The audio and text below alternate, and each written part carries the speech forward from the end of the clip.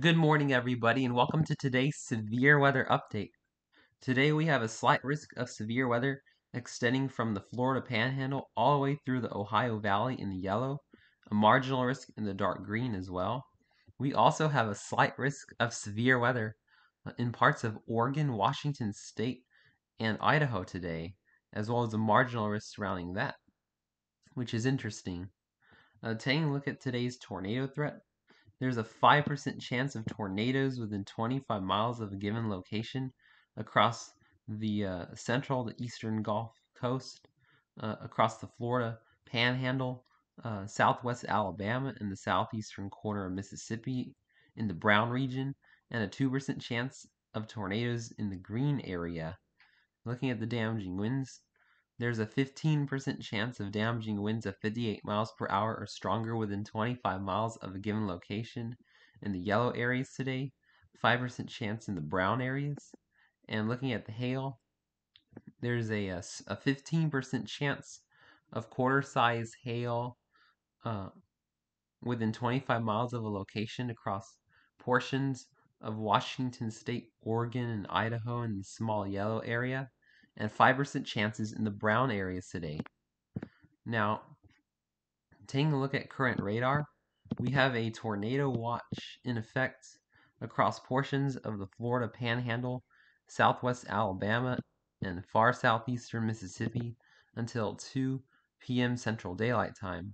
So be on the lookout for some tornadoes over the next few hours if you live in this area.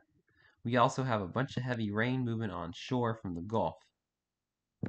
Now, timing out the event,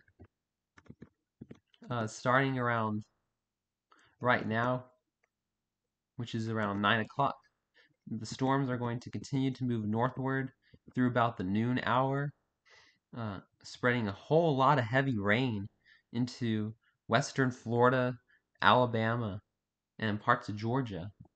And going into the afternoon through about 4 or 5 o'clock, storms are going to continue to move slowly eastward, with possibly some more storms developing behind the main round across central portions of Alabama. These could produce some isolated tornadoes and damaging winds as well.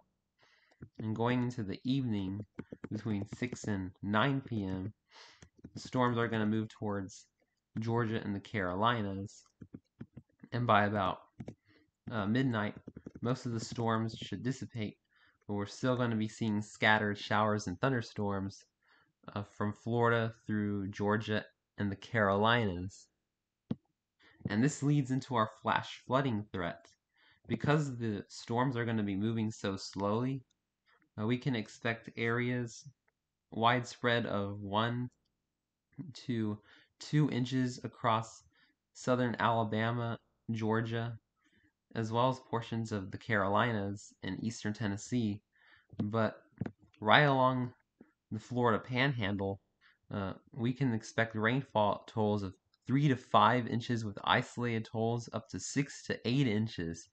So flooding is going to be a particularly concern in the Florida Panhandle today, I do believe.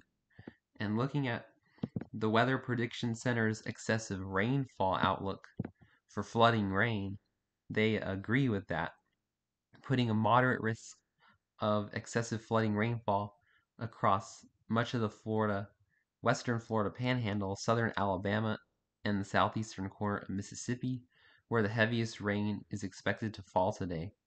There's a slight risk in the yellow and a marginal risk in the dark green for excessive flooding rainfall today.